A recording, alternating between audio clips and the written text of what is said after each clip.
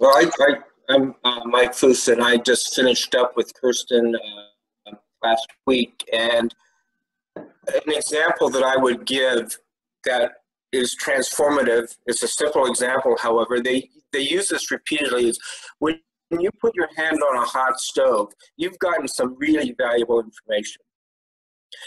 If you're really smart, however, you take your hand off right away. But you see with the saboteurs that we tend to keep our hand on the stove and keep beating ourselves up time and time again, and that's really not very productive. And so you look at situations like that, and then you see that there is a way to get your hand off the stove and become much more comfortable with who you are and where you're going. So that's just a quick example that I found very useful.